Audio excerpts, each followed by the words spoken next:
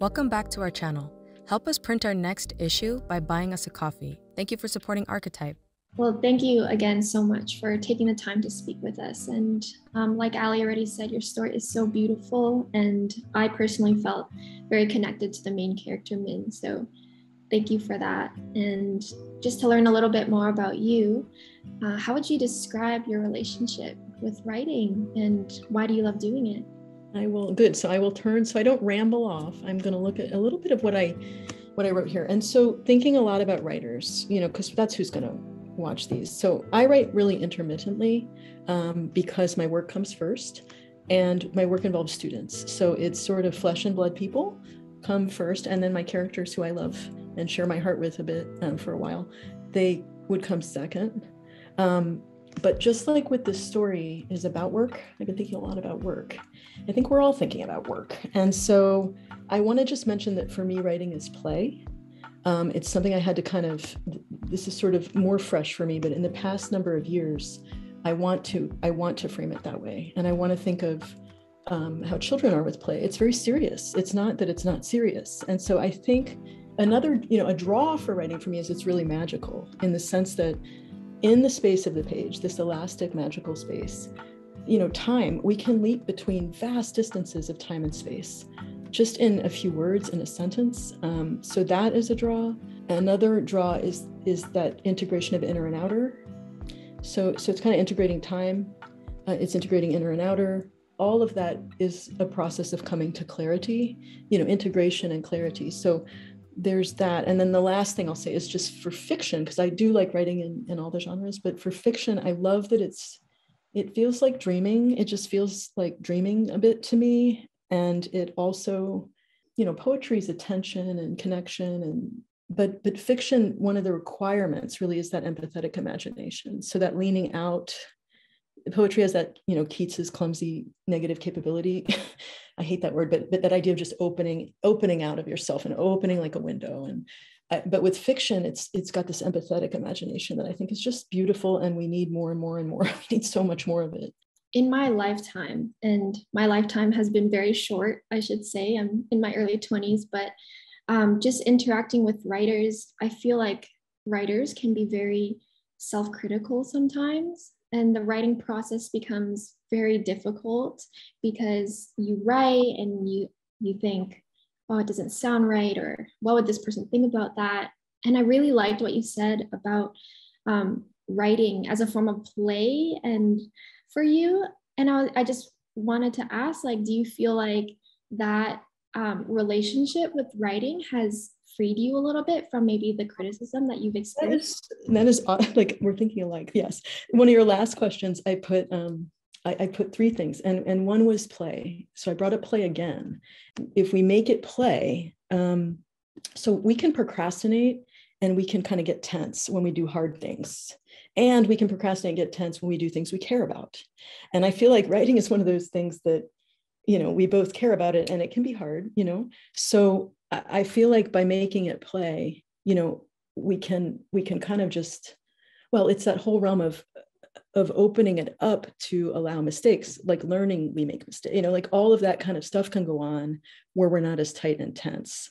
And it can become like more, and this is clunky and I'm sorry, but like active rest, or, it's just sort of, I've been thinking a lot about rest because we don't rest, and my story even is about this a lot, right? We're being worked to death, it's been going on a long time. So I think when we writers talk about writing as work, there's really good reasons for it. And some of it is society, things like, they don't, it's not as valued as much, everything's money. So it's sort of, if we call it work, if we frame it as work, maybe they'll leave us alone and let us do it more. But I'm thinking that relationship of having it be play, it just sort of tones down that doubt you're talking about and that picking at yourself more. And there's just freedom to be a little messier. And can you tell us a little bit about your story, Miracle Supply Company, and how that idea came about? So this one is funny. And I'll talk more, you'll probably ask me later about, what it's part of, but this one's pretty much autofiction. And I teach a class that we look at stuff that, we read a bunch of things, including Neil Gaiman's Ocean at the End of the Lane, which is magical. It's actually a magical, wonderful book. And we'll read Tim O'Brien's book of linked to Vietnam stories. And we'll read Jolie Otsuka. We read a lot of fiction, but we're thinking about memoir. So I think about this a lot. But this piece is really autofiction. It really is practically memoir in a few places. The dreams are one. It's one of those things that we're told in like writing classes, like don't use, and all of that, don't do this, just makes me like, tell me not to put a heart in my poem. I'm going to find a way to say the word heart all over the poem, or put it in the title or something. So, but with dreams, I mean, that's interesting too about dominant culture, is sort of dreams are really important, and we could spend all day on that. And, dreams in older other cultures are places of learning and teaching and like a whole nother field of knowing and thinking. I think it's really quite humorous to me that people would say, don't put a dream in fiction because it won't be believable, or fiction and dreaming are so close. Why wouldn't we even start there? So this story did start with that seed of the dream. And we'll talk about that later. What I will say is her the kind of main struggle she's going through, the daytime one, not the nighttime one, but the daytime one, is this workplace. And that is really similar to my old job at my old university. And of course, names changed, genders changed, the function of the office is changed. But the general mood of the place fits. The feelings of men were my feelings. What I'll say is that by writing this, it was cathartic the way memoir is cathartic. Like there was actual kind of, even though it's been years since I worked there was sort of closure more, which is funny because the story opens out at the end. It sort of opens out. But the choice to make it fiction is two reasons, because I like to write in different genres. And one would be, I'm private. I'm actually quite private. So this is all very weird to be, like I'm clearly not right now. And I shared with you, and we had an intimate, you and I were together alone in Zoom, but I shared that the dream is mine from the 5-year-old time, like from 5 years old, the war dream. And so, though I didn't write it as memoir, because I thought it all sounds too weird, here I am sharing what it is. And what it is I do think we're very porous. My worldview is we're part of sort of an invisible web. Magic for me is quite real. And so I don't find it strange that a 5-year-old would dream dreams of war. My father was in Vietnam, one of America's other hostile, we run around being hostile and aggressive and unjust wars.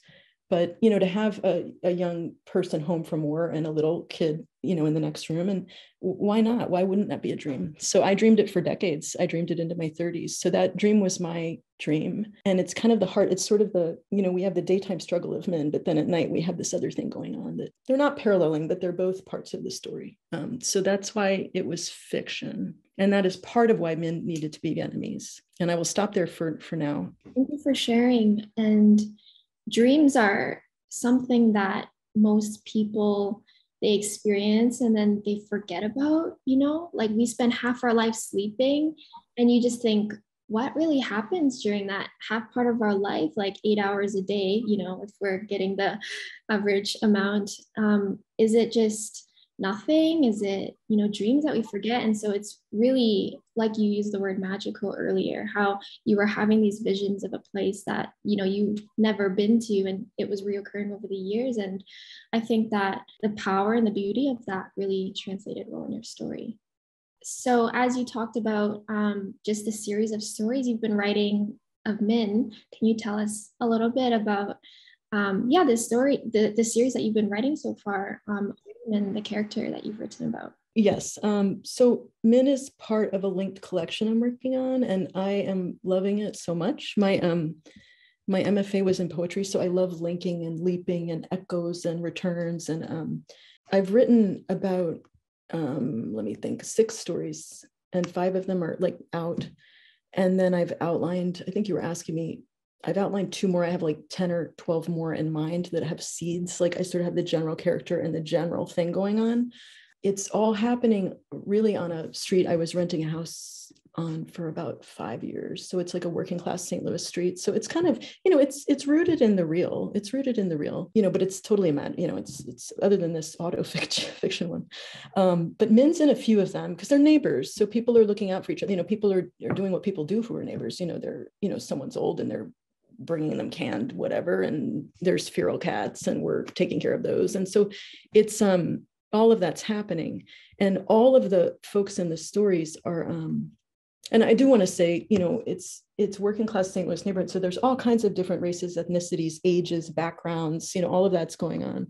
And then there's a little bit of magic in all of them, so everyone's having sort of these really little moments of illumination and release that's a big part of each story has that happening. That's amazing. And it sounds like you're creating a universe almost of all these characters.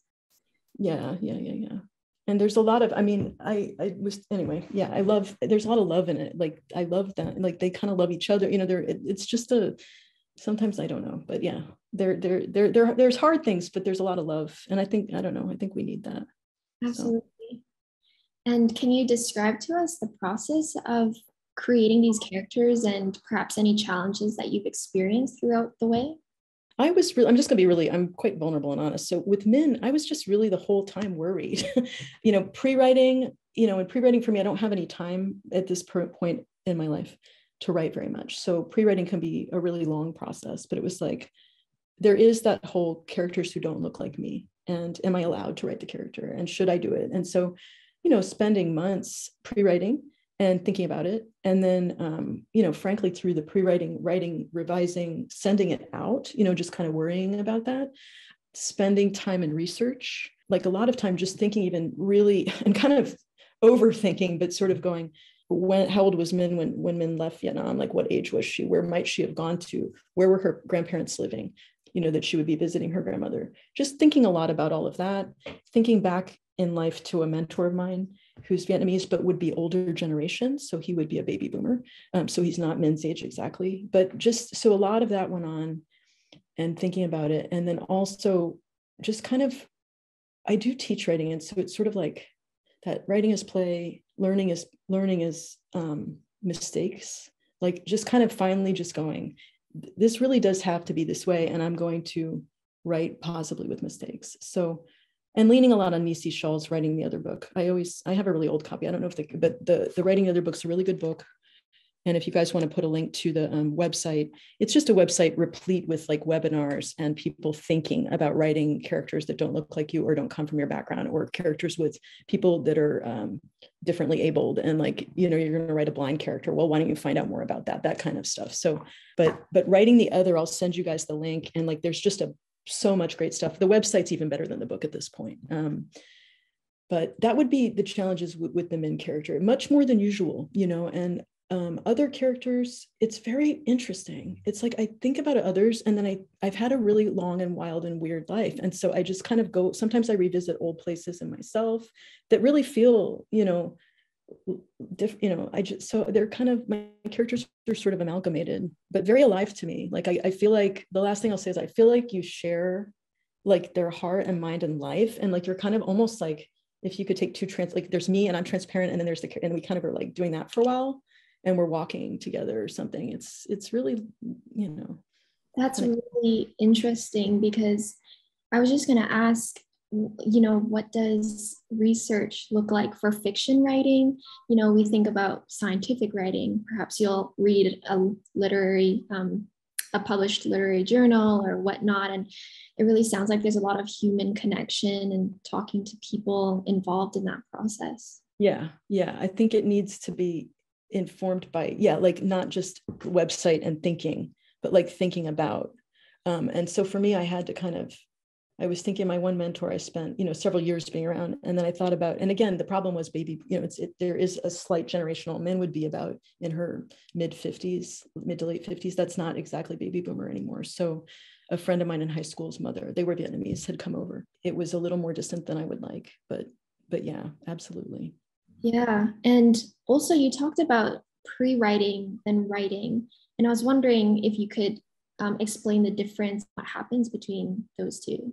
Yeah, I mean, for me now, it's I won't have time till the winter break to really actually put my fingers on the keys and do it as much.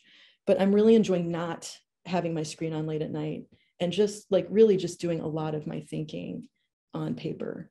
I love the pre-writing phase because I love the generative kind of connections and like different possibilities. But that can go on for a while, just thinking about what's the character like, who are they, where do they work, like what are their yearnings, what are their losses, all of that stuff. And then because the link fiction is really intricate and fun, it's like, oh, how do they connect? Oh, do they, like, does this one and that one actually talk on the porch? And then that sort of connects with the other one's story. So there's a lot of fun in the pre-writing. You keep a notepad to keep track of all these connections and like details that you make? Yeah, I have a I mean, I have binder clipped notes for each of the stories. And then I have like a cheap sort of journal my niece put stickers all over, for kind of keeping track of all of them. Yeah. Absolutely. And so at the end of Miracle Supply Company, it's so beautiful. There's this moment of like, hope, and she's quit her job. And, I think a lot of readers are so satisfied with what happens, and just, they feel happy for her. And just of course, you don't have to answer this because I know it ties into other stories that you might want to share elsewhere. But if you wanted to, can you give us a teaser into what happens to Min after she quits her job? Yes. I do want to leave her on the, I want to leave her on the porch. Like, I feel like it's such a triumph to have that space, right? And to not know. It's because it's so scary. They've made us so terrified here, and I think you folks have healthcare. I hope you still do. I hope you're fighting for it. The British need to fight for it too. They're getting, but anyway, here we don't have healthcare. So it's like a big deal for her to just, and so I want her to be there as long as possible, like with no job or whatever. But, she was thinking about the gardening shop. I will say that is she was thinking about that gardening shop. So maybe she'll end up there among the plants. That's awesome. Yeah. Her absolute passion and her love. And what is one writing tip that you learned while writing Miracle Supply Company? What I've found over and over is whatever wants to be written gets written. So I had another thing I was planning to write first, but Min wanted to be written next. So it's sort of, I was all kind of oriented, and then it was like, no, we're going to do that. So I've learned to just go with what wants to whatever really wants to be written gets to come next.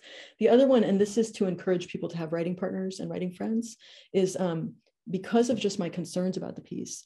And I've been in a period of just, I don't have a lot of time or even to set up time with friends. So I've just been writing what I write, and that's that. But I had hooked up with an old MFA friend of mine, and it's just so fun. It's like my brother. The person just feels like my brother. So he read it. And this is part of the reason to have writing friends, is that, if I only get to write every other Saturday night, a little bit, not very much, he saw immediately that the first paragraph, like, he just was like, start at this paragraph.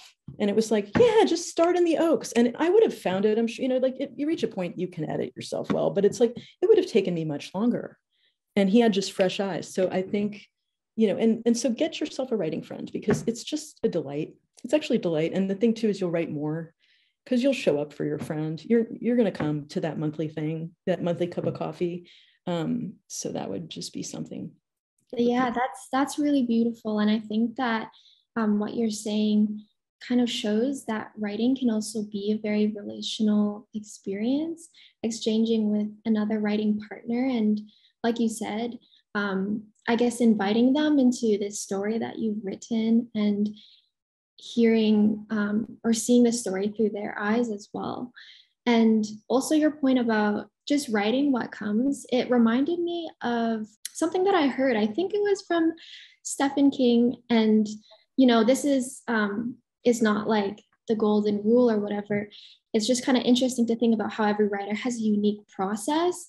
But I think he's similar to you, where he just writes, whatever comes, whereas many other authors have said that, oh, you should know what your last paragraph is going to be like, what your last word is going to be like. You got to know where the end point is like.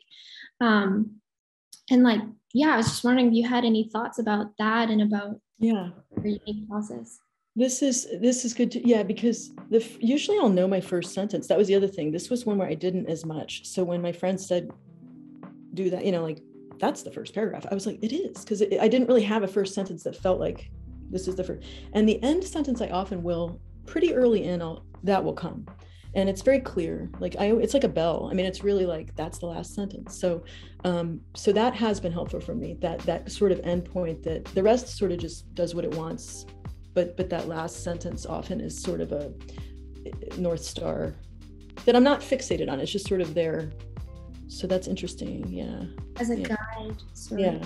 Absolutely. And just as we bring our conversation to a close, I'd love to ask what advice you have to young aspiring writers who, perhaps have really big ideas, but experience this doubt that they can really pull through. I love this. And this will circle back, which is always nice. So that idea which you you hit on, because you were saying play, would that make it easy? You know, the part that gets all picky at us. That was some of my advice at the end, was just this idea that so if we make it play, that would be one thing to just consider. If it helps you to think of it as work, do that forever. Do that till you go to your grave, you know, but maybe making it a little more playful will reduce some of that doubt. You know, this kind of, if we want to call it doubt. I think writers, we do doubt our writing. You know, we doubt ourselves while we're doing it. We doubt ourselves, you know, I mean, before we're doing it. If it's rejected, we doubt ourselves, you know, and then we hear good stories. Marlon James, right? Booker Prize winner, 80 times the manuscript's rejected. So I would say that also to people starting out, that's okay. You'll get lots of rejections. It doesn't affect the quality of what you're doing. I also think we could look at doubt differently. Like one of my meditation teachers, again, something worthwhile to do, challenging to do, and our society doesn't care about. So another one of those places, that looking at doubt, just like it's always going to be there. It will always be doubt. You know, it's just accepting it will always be part of this thing. And so then it becomes for me more like a dog, like some old dog, you know, that shows up, and then I'm like, oh, it's you again. Okay, cool. You know, you can come along, you can watch me write. Like, you know, we're sort of more at peace. And then the last thing related to that, I would say, is just like loving the process of writing. And I know we talk about it, but I really mean it. Like just sort of not knowing, like loving not knowing, loving not having the skills yet, loving pushing the skills in your ideas, and loving the tinkering. Like just that part of it, and just letting that then comes right back around to play, right? Because you're just really in it, and then it kind of takes care of itself. Right. Well, thank you so much for sharing your heart and your story with us. I'm super excited for people to listen to this, because I think that, yeah, you just had a lot of really great advice. You. And I want to thank you guys, because your magazine it's beautiful. I mean, really, the cover of the first issue is so beautiful, and then and it's just been really intentional and beautiful working with you guys. You're so thoughtful, and this is thoughtful. So, and you're doing stuff to kind of get people thinking about craft and writing and the process. So thank you. It's been really lovely.